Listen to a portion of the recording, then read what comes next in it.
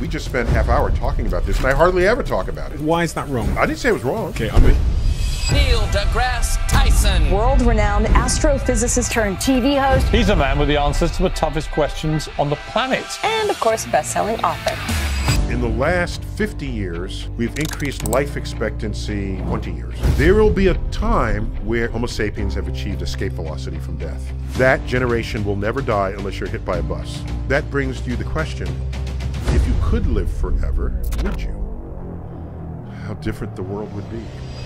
What are the things that you are most concerned about with the direction of travel of the human race? A lot of things. So there's some delusional force operating on people's understanding of the world in which they live. If you post an opinion on anything, it gets attacked. Did you see what happened with Neil deGrasse Tyson? He tweeted something that many people took great offense to. Part of what it is to be a scientist is figure out all the ways you could bias yourself and remove them as far as possible. Don't let it interfere with objective truths. But what's the personal toll on you? I don't know why he tweeted that. Stupid and awful. He's just a weird Twitter lunatic. How long can I keep talking about